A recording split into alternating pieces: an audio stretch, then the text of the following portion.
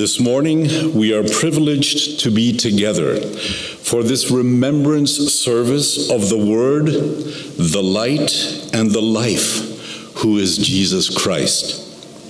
Only last Sunday, we joyously aligned the streets of Jerusalem with palm branches, welcoming our King. Today, we prepare ourselves to walk with Him through the valley of the shadow of death. We will be participating in a service of shadows, and increasing darkness will happen.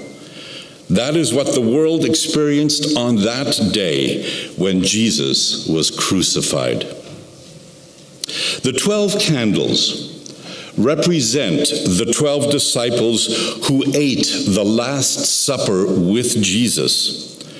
The white candle there on the cross represents Jesus himself. As the disciples betray, deny, and even leave Jesus in those final hours of his life on this earth, the darkness increases. Finally, on the hill of Calvary, the truth thunders into the heart of everyone watching.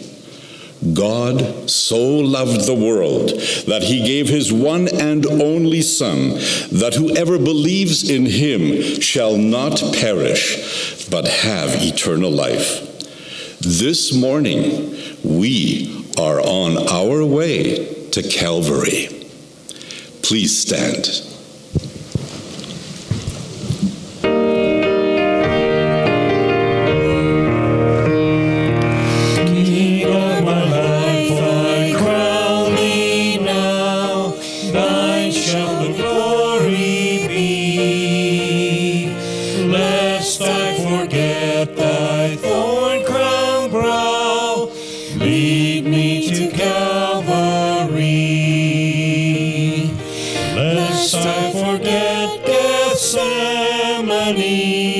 Lest I forget thine agony, lest I forget thy love for me, lead me to Calvary.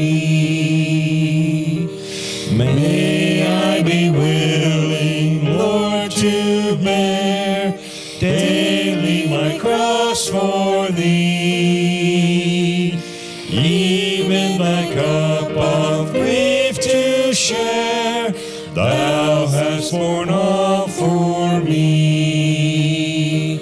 Lest I forget Gethsemane, lest I forget thine agony, lest I forget thy love for me, lead me to Calvary.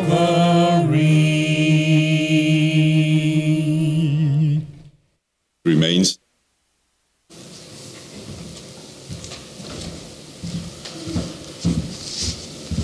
The candle of love.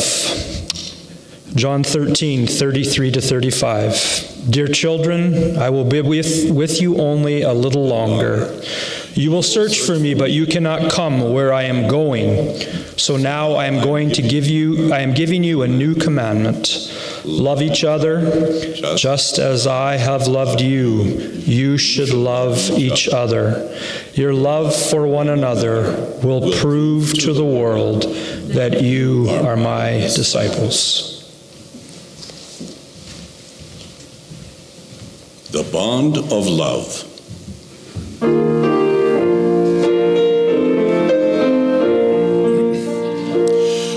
We are one in the bond of love. We are one in the bond of love. We have joined our spirit with the Spirit of God. We are one in the bond of love. Let us sing now, everyone. Let us feel his lovely God. Let us join our hands so the world will know we are one in the bond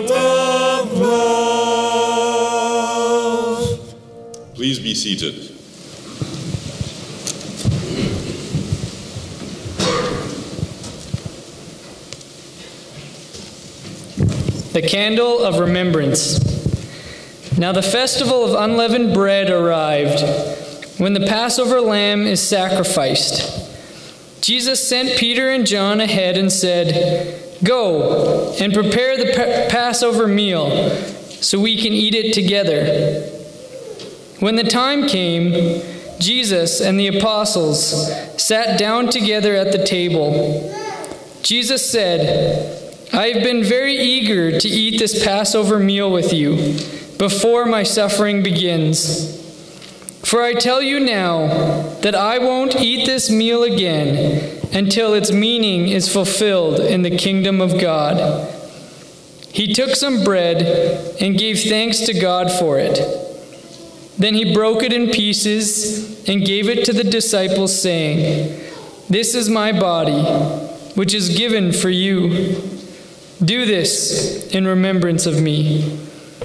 After supper, he took a cup of wine and said, "This cup is the new covenant between God and his people, an agreement confirmed with my blood, which is poured out as a sacrifice for you. Do this in remembrance of me."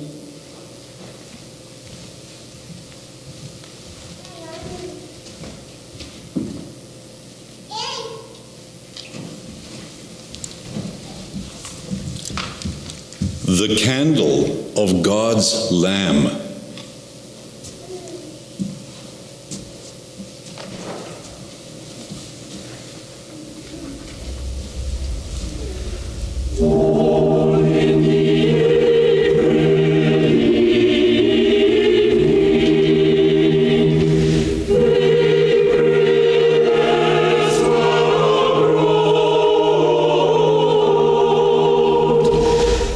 She with the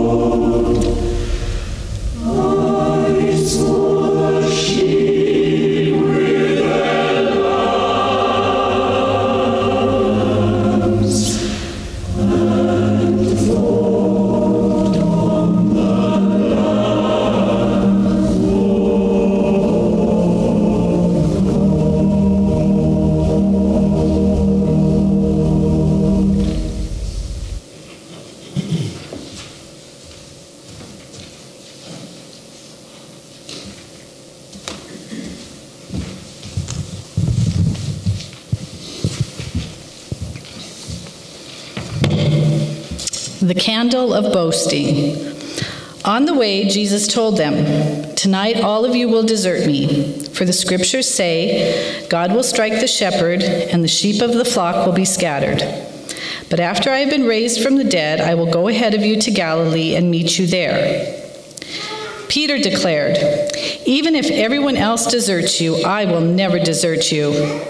Jesus replied, "I tell you the truth, Peter, this very night, before the rooster crows, you will deny 3 times that you even know me." "No," Peter insisted, "even if I have to die with you, I will never deny you." And all the other disciples vowed the same.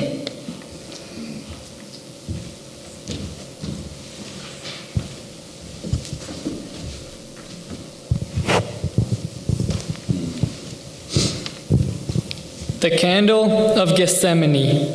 Please stand.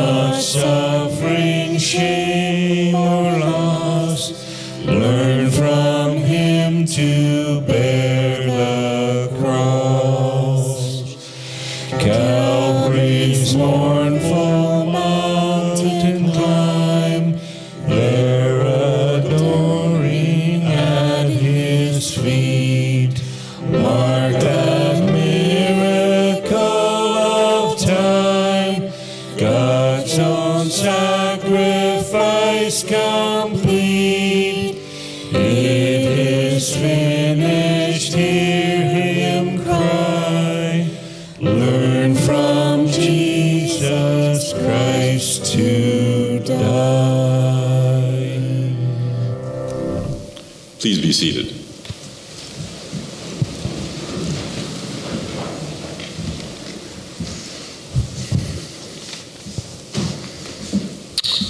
The candle of the watch. Then Jesus went with them to the olive grove called Gethsemane, and he said, "Sit here while I go over there to pray." He took Peter and Zebedee's 2 sons, James and John, and he became anguished and distressed. He told them, "My soul is crushed with grief to the point of death. Stay here and keep watch with me." He went on a little farther and bowed with his face to the ground, praying, "My Father, if it is possible, let this cup of suffering be taken away from me. Yet I want your will to be done, not mine." Then he returned to the disciples and found them asleep. He said to Peter, "Couldn't you watch with me even 1 hour? Keep watch and pray so that you will not give in to temptation. For the spirit is willing, but the flesh is weak." Then Jesus left them a second time and prayed, "My Father, if this cup cannot be taken away unless I drink it, your will be done." When he returned to them again, he found them sleeping, for they couldn't keep their eyes open. So he went to pray a third time, saying the same things again. Then he came to the disciples and said, "Go ahead and sleep, have your rest. But look, the time has come. The Son of Man is betrayed into the hands of sinners. Rise, let us go. Here comes my betrayer."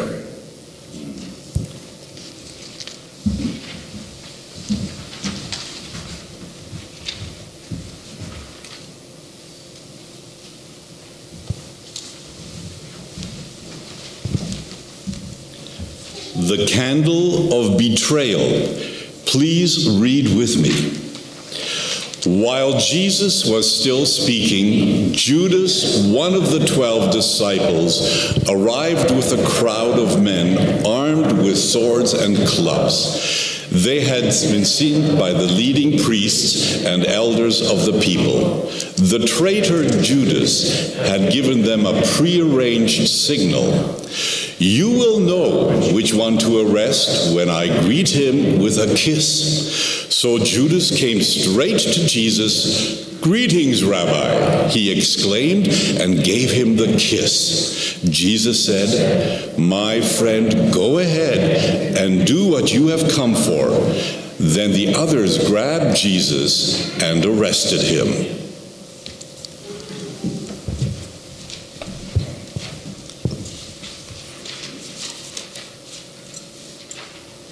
Please stand. The candle of prayer.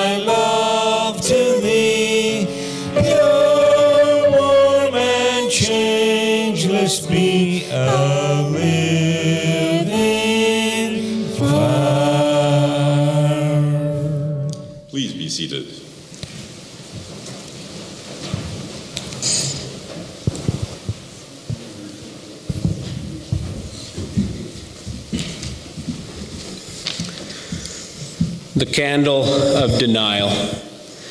Meanwhile, Peter was sitting outside in the courtyard. A servant girl came over and said to him, "You are one of those with Jesus, the Galilean."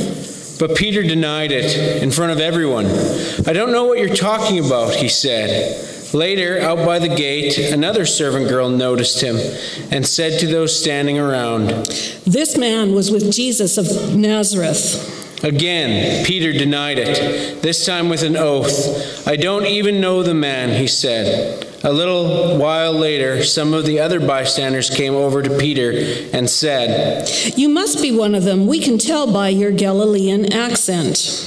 Peter swore, "A curse on me if I'm lying. I don't know the man." And immediately the rooster crowed. Suddenly, Jesus' words flashed through Peter's mind. "Before the rooster crows, you will deny me 3 times, that you even know me." And he went away, weeping bitterly.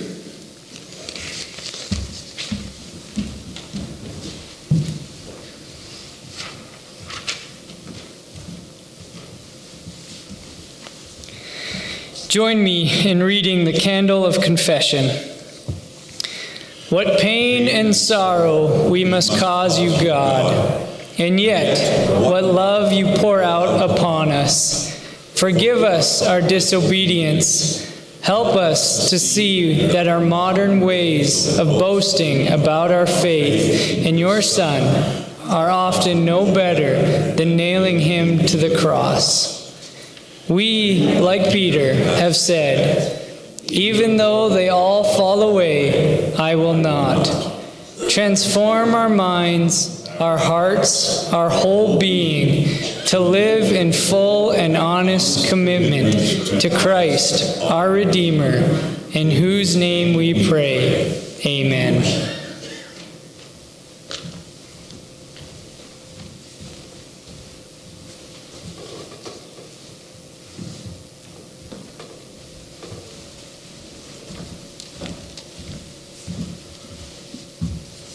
The candle of trial.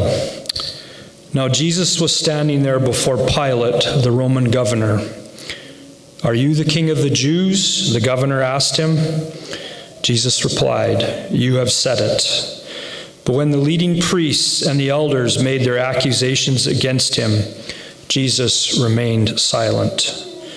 "Don't you hear all these charges they are bringing against you?" Pilate demanded. But Jesus made no response to any of the charges, much to the governor's surprise.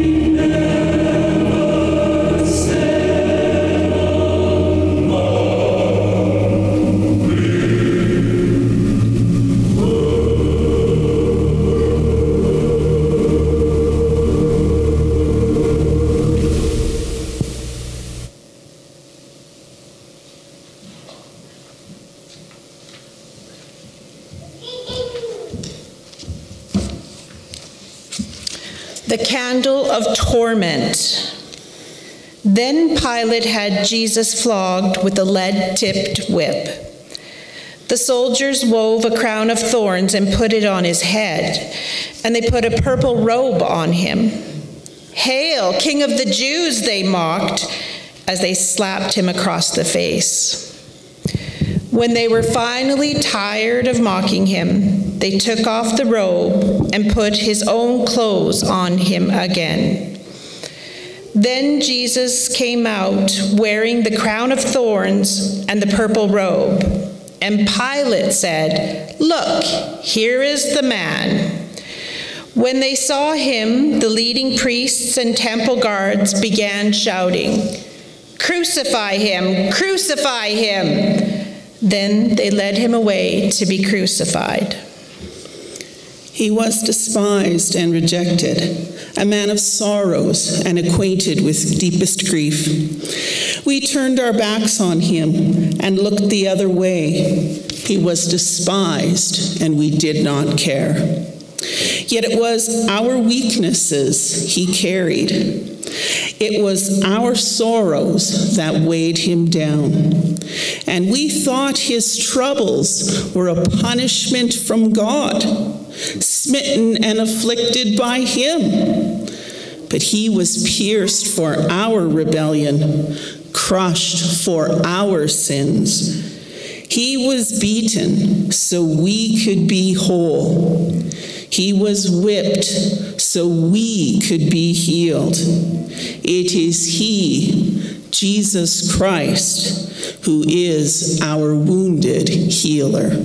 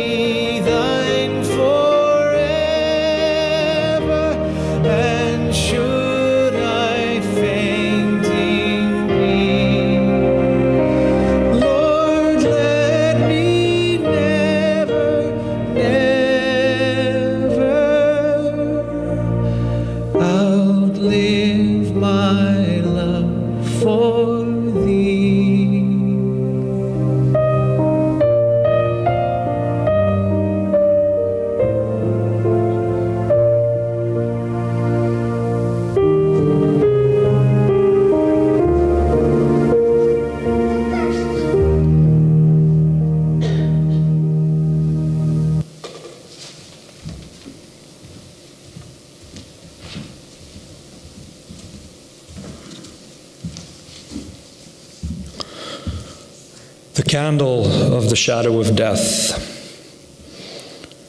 By this time it was about noon, and darkness fell across the whole land until 3 o'clock. The light from the sun was gone, and suddenly the curtain in the sanctuary of the temple was torn down the middle. Then Jesus shouted, "Father, I entrust my spirit into your hands." And with those words, he breathed his last.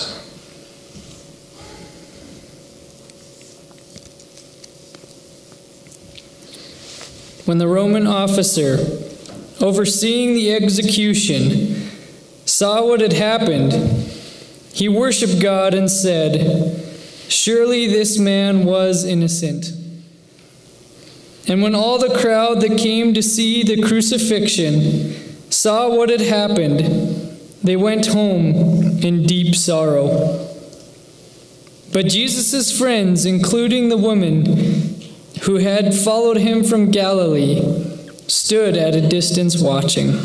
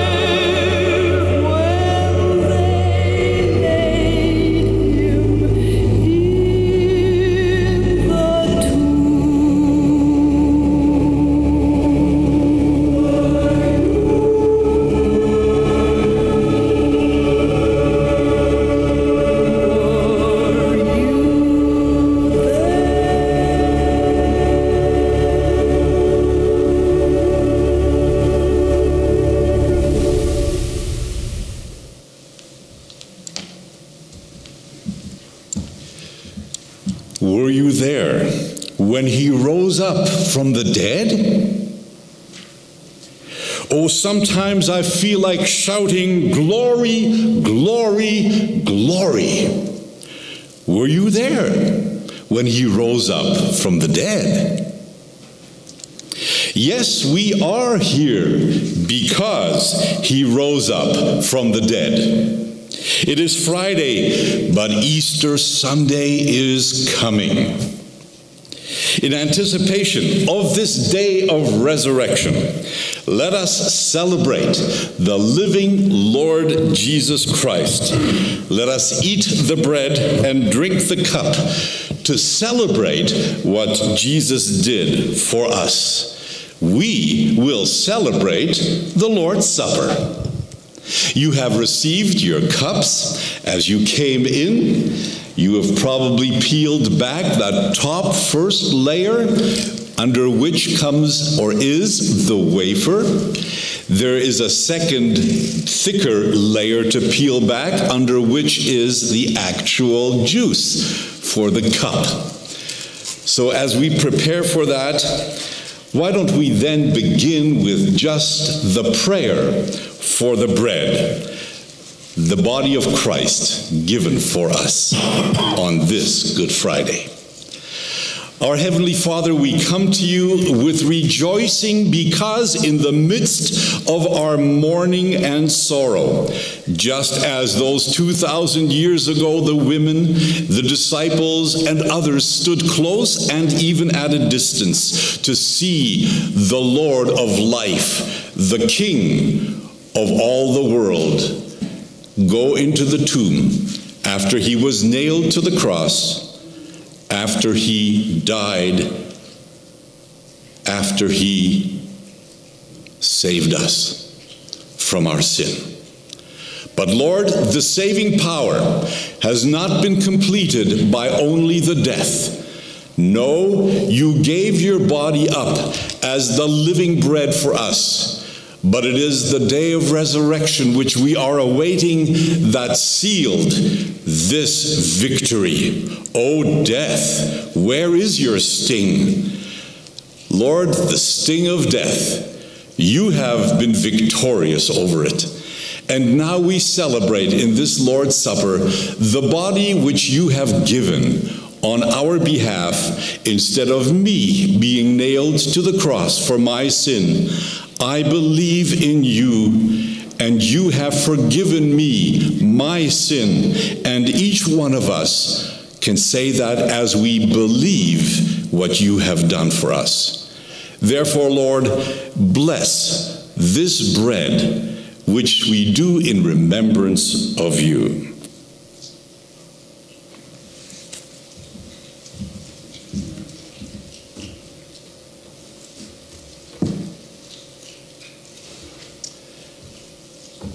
On the night when Jesus was betrayed, he took the bread, a big loaf of bread, like this perhaps, and he broke it. And after he broke it, he prayed and said, "This is my body given for you. Do this in remembrance of me." Amen. Let us take our bread.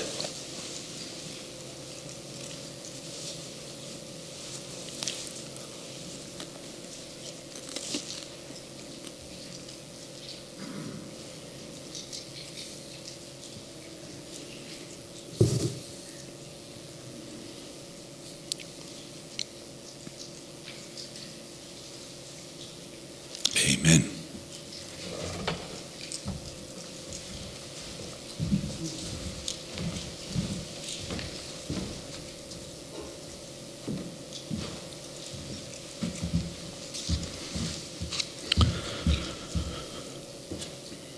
Lord Jesus, we thank you today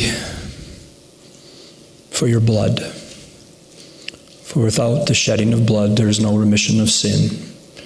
Father, we thank you that you sent your Son, and your Son came in obedience to have the sin of the world heaped upon him. Willingly you went to the cross Jesus, even in the garden, even as you sweated drops of blood, you said, "Not my will, but yours be done." Thank you for your obedience, Lord Jesus. Thank you that our sins, though they be as scarlet, they are now white as snow, because your blood has cleansed us and made us acceptable in your sight.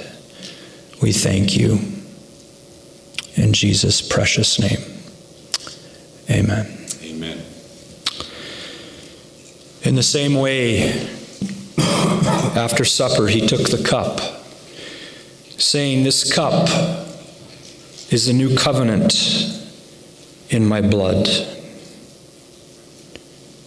Do this whenever you drink it in remembrance of me."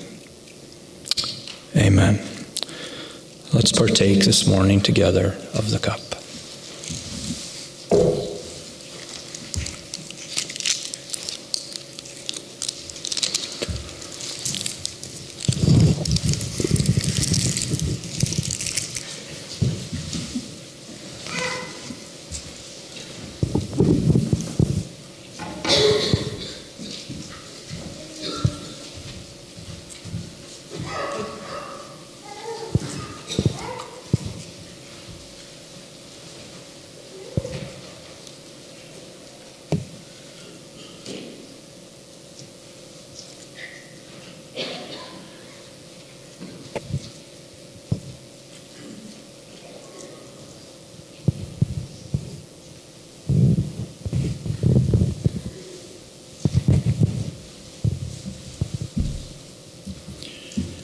For whenever you eat this bread and drink this cup, we all are proclaiming the Lord's death until he comes. Heavenly Father, we come to you in the name of our Lord Jesus Christ, whom we remember today, his suffering, his torment, his death, yes, his burial. And we here also are people who are living in a time of suffering of a different sort.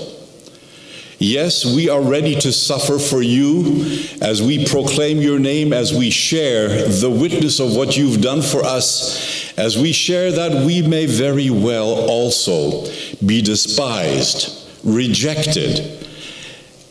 We may be laughed at, but at the same time, you are giving us the courage to stand up in the name of Jesus Christ to all of the challenges that come with being a follower, a disciple of Jesus. We thank you, Father in heaven, that you have given us the opportunity to pray for one another. And as we look out over the brothers and sisters in this particular audience and congregation, we recognize, Lord, that we are struggling not only with the lack of fellowship due to this COVID-19 pandemic, but we are also suffering in our own physical bodies. There are people here, Lord, who have had surgeries, who are aged and are weakened, who have fallen and broken a hip, or whatever else may be going on internally in our lives, physically and emotionally and spiritually.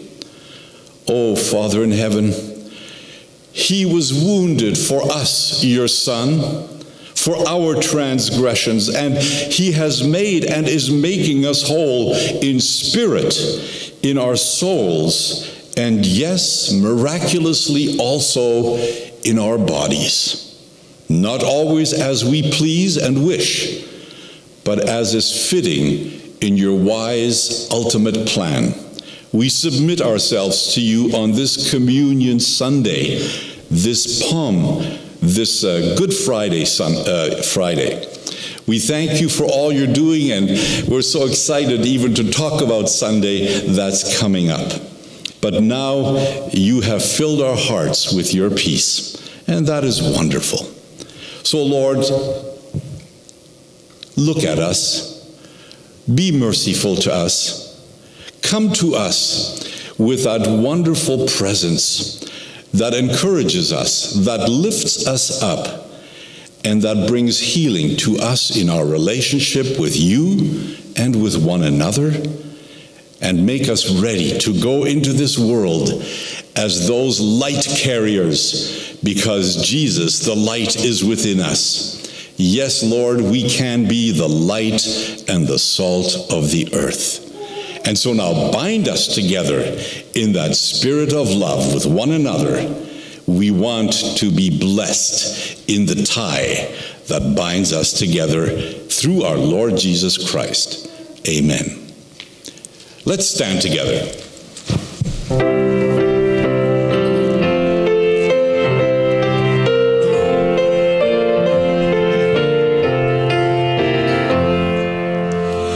Blessed be the tie that binds our hearts in Christian love, the fellowship of kindred minds is like to that above.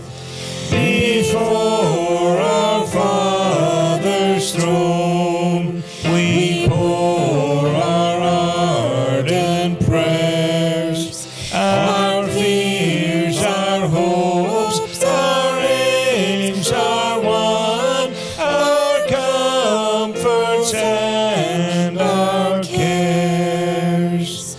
From sorrow, toil, and pain, and sin we shall be free, and perfect love and friendship reign through all eternity.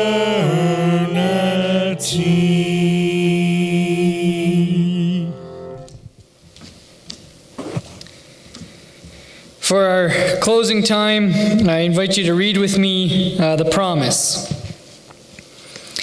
I am the bread of life. He who comes to me will never go hungry, and he who believes in me will never be thirsty. My Father's will is that everyone who looks to the Son and believes in him shall have eternal life, and I will raise him up at the last day.